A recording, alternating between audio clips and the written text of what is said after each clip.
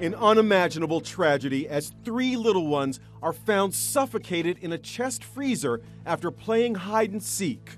6-year-old Dalton, his baby sister Kaylee, and their 4-year-old friend Brooklyn were playing in a backyard in Lake City, Florida, when their babysitter went inside for just a few minutes to use the bathroom. That's when the kids climbed into this freezer.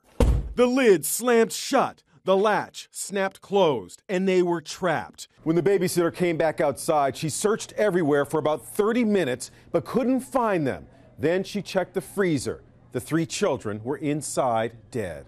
When the lid is down, it means that there's no air getting in here. So safety expert Ron Hazelton showed Inside Edition producer Allison Hall just how deadly chest freezers can be. First of all, the lid is quite heavy and will pretty much close on its own.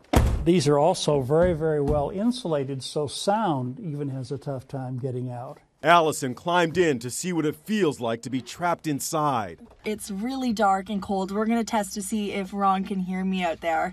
Help! Help! Okay, I can barely hear you, and you're quite muffled. I'm going to back away now to the edge of the garage here. Go ahead. Help! I'm stuck in the freezer! Help! Again, very, very low. I can barely hear you. Allison tried opening the freezer with the latch closed. Remember, there's not even a lock on it. It was impossible. The latch is on right now, and I can't lift that. I'm completely stuck in here. It was really dark and starting to get pretty scary. The lesson here, always keep your freezer lid locked. And if you're throwing it out, take the lid off by removing the hinges.